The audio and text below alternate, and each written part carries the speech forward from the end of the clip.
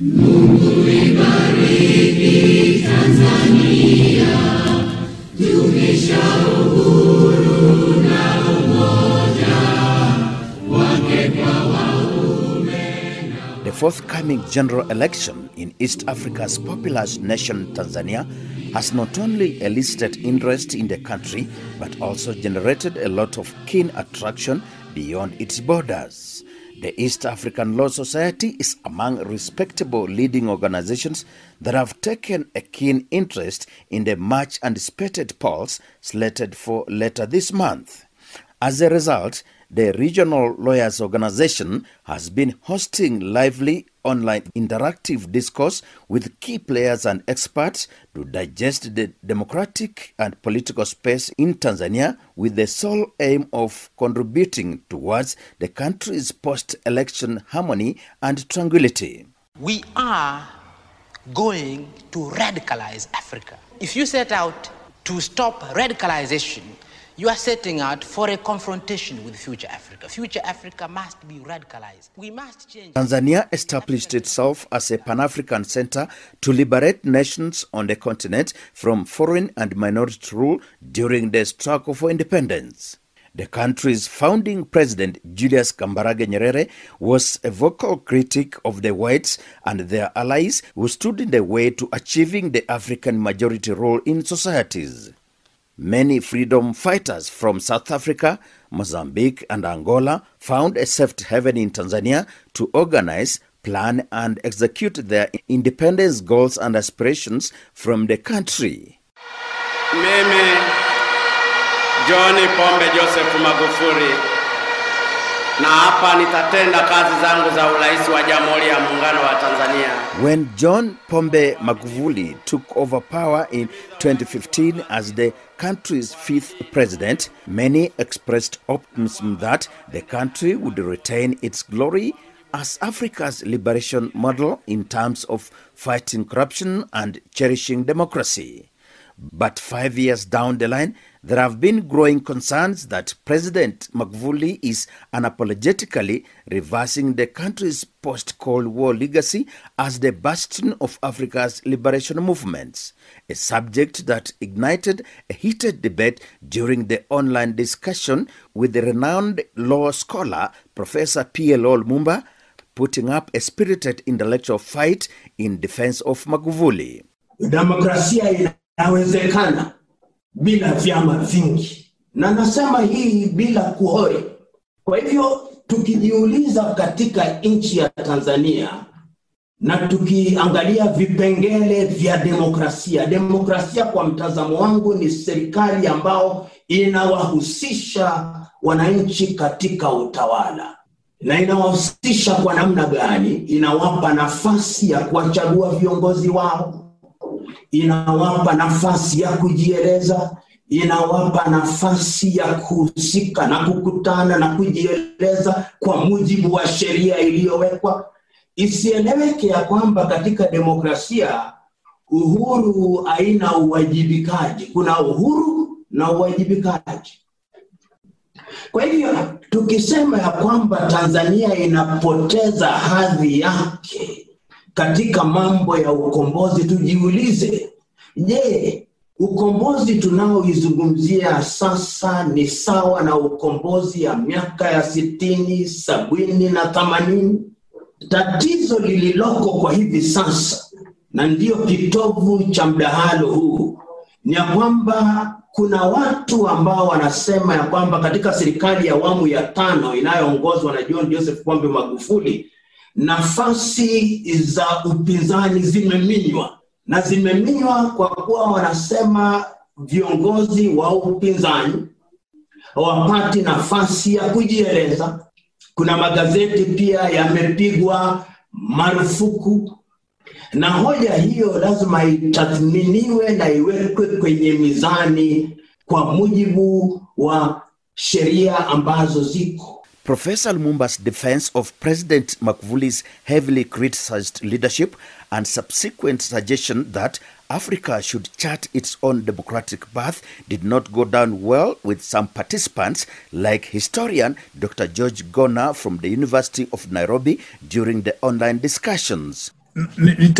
Nitamjibu hivi Mwalimu Lumumba kuhusu anasema namweka Rais Magufuli kama jinamizi. Sio lengo langu kufanya hivyo. Huyu Magufuli anaonekana ni achunguzwe kwa undani, sio kuchunguzwa kwamba tumweke ndani, lakini akiwa popular anaonekana na Watanzania wote. La pili, nafikiri Mwalimu Lumumba amesema jambo ambalo limenitatiza kidogo, na nafikiri Baraka umeligusa, ni kwamba Mwalimu Nyerere alizungumza habari ya ulowezi na mabeberu kutoka nje. Jambo ambalo tuko nalo sasa ni mabeberu wetu wenyewe. Sasa itaonekana kwamba kwa sababu ni watu wetu tusiwakejeli kwa sababu ni watu wetu. Ni jambo gumu sana ambalo tunafikiri tulitia kwa undani. Kwa mfano, ukoloni wa mamboleo wa watu wetu wenyewe ambao wanatuumiza, na ndiposa Watanzania wanasema kwamba kuna wengine wao hawashughuliki, na nafikiri kujumuisha watu ni vizuri. Former Kenyan Chief Justice Dr. Willy Mutunga argues that the generational manipulation of the law has largely contributed to the negating of democracy in East Africa. There's consensus that you can't talk of democracy under colonial authoritarianism. When you trace the whole of East Africa, you find how the colonial systems were set up in Kenya, Uganda, and Tanganyika. After Tanganyika after the First World War, the laws and everything else, whether it's land being taken, whether it's minerals and everything else, it was what lawyers actually call, supreme theft. Because the British have a law that says that if you are not an owner, you cannot transfer title. But they violated that completely in the case of Kenya, by just basically taking land for free, using it for 68 years. And then we were foolish enough at independence to basically say, you buy it back. First of all, the Africans are represented by missionaries, particularly white people. And then they are nominated, and then after nominations, just before independence, that's when you have kind of multi-racial representation in parliament. But the legicals, and they were completely dominated by the imperial system in Britain. Every country will know, if it's Uganda, the way the British, through divide and rule, prioritize Buganda, for example, and the kingdoms. And at independence, they come up with what they call the federal and the unitary, constitution, which is still, I think, is still very problematic. And in the three countries, there's a very interesting history of the Lancaster conferences. Tanzania had theirs in Dar es Salaam, but the others were, in terms of Kenya, there were three of them in Lancaster, where these constitutions were actually negotiated. And that's when you get to what we now call post-colonial authoritarianism. In the case of Kenya, we know, how the constitution was very quickly changed, and there were amendments, and we had this, what we came to call the imperial presidency, and the one-party dictatorship. And in Uganda and Tanzania, you get the same. There's that particular history. Tanzania starting with arguing that one party is the best form of government to bring about unity, and even in their independence constitution, Tanzania was able to, or TANU for that matter, the party was able to convince the British that the constitution should not even have a Bill of Rights. In the case of Uganda, of course, everybody remembers the coup, Obote's coup, and where he drafted the constitution, And they went to parliament and they were told to pass it. And when they asked where the constitution, what the draft was, they were told it was in the pigeonholes. So they would, they should pass it and then read it after. The constitution making itself in East Africa, when you trace it, it's also very, very, very interesting reading in terms of presidential or this imperial presidency. In recent years, many commentators in Tanzania, like Omar Said, argue that the democratic space in the country has been shrinking at an alarming rate. For the last 5, 6, 7 years, we have been experiencing what hasn't been thought about Tanzania before, as a country which was progressing towards democracy.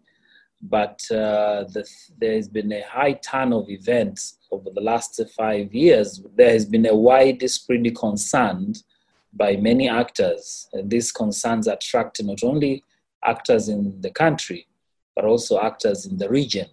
Things like freedom of expressions, freedom of associations and participates in the politics, the media freedoms have been tested in many times.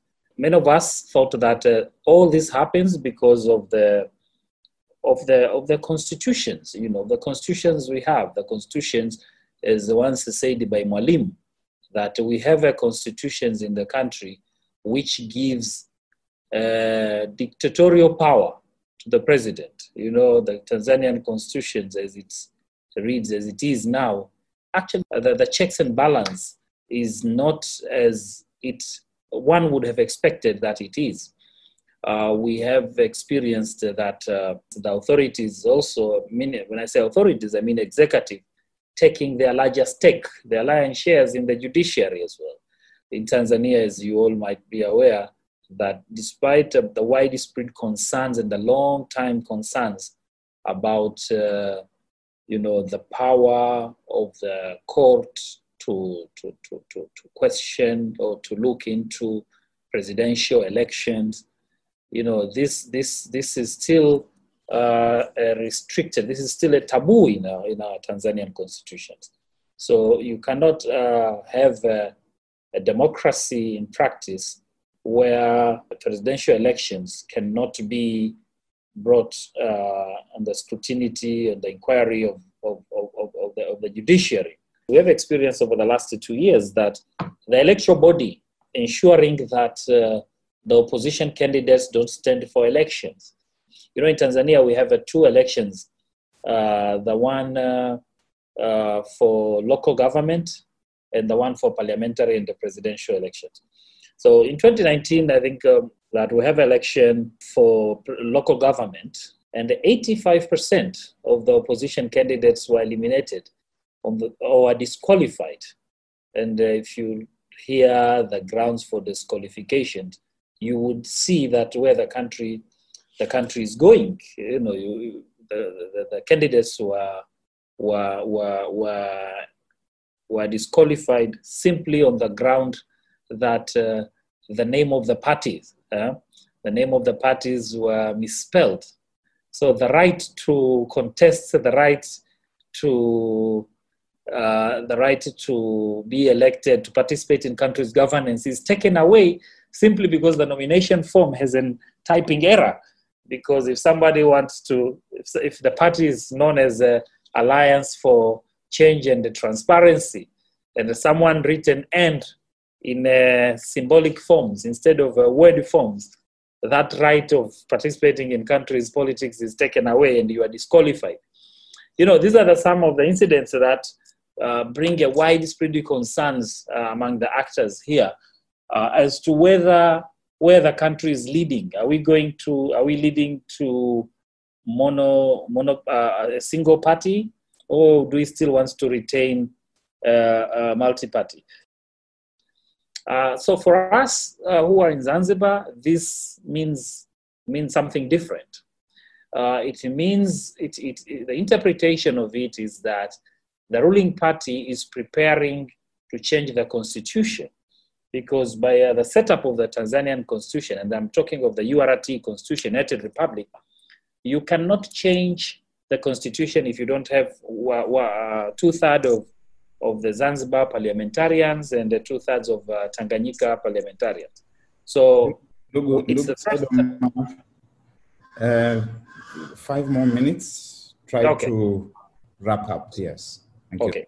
So all these are issues that bring concerns to the status of a democracy in Tanzania, a multi-party democracy, the future of multi-party democracy. If there is every mechanism of making sure that the oppositions are not participating, the concern is we are heading to the single party. But there are hopes. There are hopes in the same line. The hopes are that there's a big deal of a young generation who have shown interest in participating in country's politics, and this gives hopes that young generation, young people are now taking a stage in reforming the country's politics and all that. The democratic and political situation in Uganda has not been promising neither. Jacqueline Azimwe is a Kampala-based governance expert. Money, I think, across our 3 East African countries, elections are getting more and more expensive. And I think money taints our politics, taints our attempts at multi-party politics, because for now we are swayed to where the money is. And usually the money is tied to the ruling party, which is tied to the national coffers. What does it look like to generate independent parties where the majority of your people are poor, where they are, for all intents and purposes, if we believe the poverty indices, living on below $1 a day, where in more developed democracies, political parties are funded by their members, but where in Uganda and probably across East Africa, a person goes to the party to get money, not to give money. So what does that, or how does that affect and impact multi-party politics in our countries? That just simply explains again what I've said. The ruling parties usually have access to the coffers. And Barry, you asked, how do we entrust those that steal elections to manage our countries? It's literally like trying to give a fox to watch over your chicken house. You almost certainly know what is going to happen. And I think until we can build trust in our systems for change, I think that change will be hard to come by. I think of our colleagues in Zimbabwe and what they are facing now. I guess there was hope that when the late Mugabe went, that probably that was a new dawn. But while it might be easier to get rid of a Mugabe, getting rid of Mugabeism is the harder struggle. And I think that will be our struggle in Uganda. Getting rid of a Museveni, even if through a ballot, might be the easier part. But getting rid of a system that is so tied to the way we have done politics, that is the harder part. These concerns elicited more questions than answers among some participants during the online discussions on democracy in East Africa. The idea that a sitting president is invincible, that they can't be beaten. So in Tanzania now, it's always being sold as a fiat accompli that no one can beat Magufuli. In Uganda, in the general elections, it's almost being sold as given that nobody can beat Museveni, and people are supposed to believe that that is the position, and that, so that another result is not contemplated and another result is not considered. So I wanted to hear the panelists on what they think we should do. One, to change the mindsets, because it seems that it's being sold to us that once in power is not possible until you are living on your own terms or until you finish your two terms. My name is Mike Aboneka. I'm an advocate from Uganda. And my question is, Justice Emeritus talks about no need to change the constitution several times, but we need to change the leaders. And my question is, for the last 35 years or so, we've been trying to change leaders through an election, which up to now we see as not something that will deliver the change that we want. How else shall we get the change we desire if the election cannot deliver it? How else can we go about it? Despite the many hurdles and challenges facing the rule of democracy in East African countries, some observers like Nairobi-based governance expert Maurice Makolo believe there is a hope and light at the end of the tunnel. For me, there is progress and hope in a stronger, robust civil society, despite the ebbs and flows over the years. Many of us will remember that many governments have almost had an anathemic reaction to the idea of civil society. But lately, we have governments themselves talking in terms of their partnership, the reaching out and a recognition, therefore, that civil society is a worthy and necessary partner of governments and people. And I think that's progress, because it then begins to make us have a conversation and reasoning together as a family. Number two is what I would call stronger and fairly stronger public or democratic institutions. Across all the three East African countries of Kenya, Uganda, Tanzania, we can say that to a degree, despite very strong pressures from the executive, from the legislature, and from other kinds of stakeholders, judiciaries still continue to kind of have their feet. They may not be entirely as strong as we want them to be, but where it matters, we have had, they could be episodic, but even in Tanzania as we speak now, one of the biggest hopes for the people of Tanzania is the judiciary of that country. The media, despite many challenges, whether it is in terms of the ownership that determines, is actually responsible for some of its weaknesses, it still remains one of the trusted institutions that is helping countries navigate through many turbulent times. Number three, for me as progress, is the youthful population. That as young people of this region, they are just as committed to doing things that could change this region, but that they want to do it in their own way. And that maybe what they need from the other folks, the older ones, is to give them the space and the trust.